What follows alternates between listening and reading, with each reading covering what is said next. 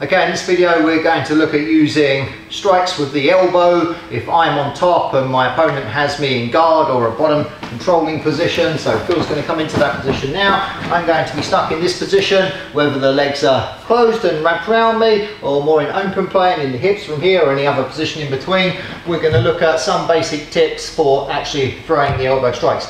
Now, we've done a different video on some of the basics of how you ground and pound and some of the things you would do to keep yourself in control and in a good defensive posture to make sure that this person can't get you with too many submissions. We won't cover that for a second, but from these positions there's a couple of particular things that you can look at in terms of throwing the elbows. Whether we're going to the head or whether we're going to the body, one of the things that we want to do is make sure our arm doesn't get compromised and exposed as we're throwing them. So we're going to keep the elbow itself very compact.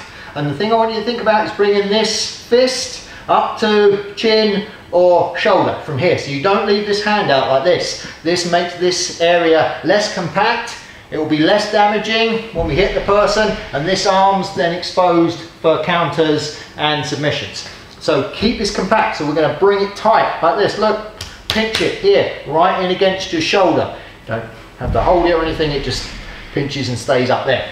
So I'm just going to look at a couple from here, one to the body and one to the head. If I'm throwing to the body from here, pinch it up nice and tight so it can stay here so it's not compromised.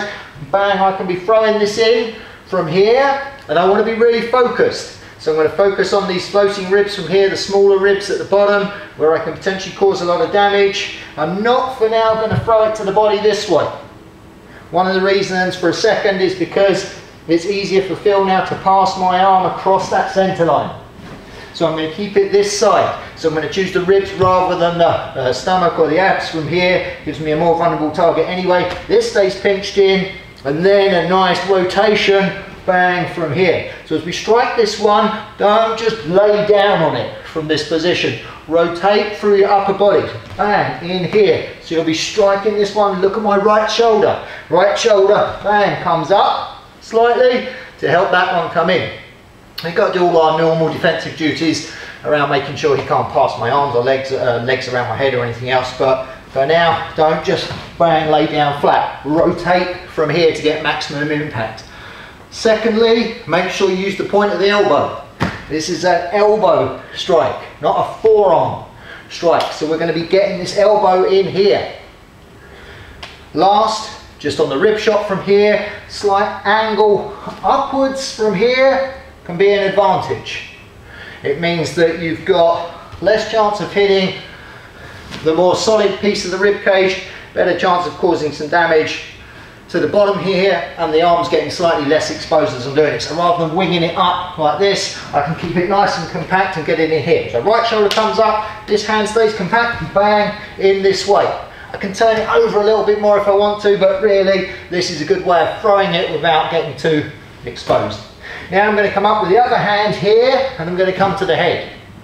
One of the big advantages of throwing elbows from this position is that you can sneak them through the guard of this person. So if they're here and you're trying to swing punches in, they might be able to rock and roll with the head and block with the forearms from here. And if you throw your elbows in a normal kind of horizontal position, he can block these pretty well. What's very difficult for him to block is coming straight down the middle from here.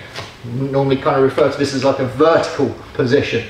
So we're going to throw a vertical position with the elbow from here. Same rules apply. We're not going to leave this arm out like this where he can start taking advantage of it if he moves the head out of the way. We're going to keep it compact. So when we throw this, and I'm going to do all these from sitting up a little bit more so you can see it, we're going to compact this hand in, turn it over, and bang, drive it down this way. So we're aiming again, point of the elbow into something nice, soft and fleshy that's going to cut. So a nice bit of straight down vertical elbow action from here. So if I'm down and in and controlling for a second, and I free up this arm, pinch it, roll it up, and then bang, bring it down from here. And we're trying to just do a little rotation here in, almost like I'm going towards Phil's chest. So from this position here, even if I sit up a bit and he blocks, I'm trying to sneak through the middle bang, here. I must make sure that I'm disciplined after I throw it. If I'm here like this and careless, my arm's getting past again.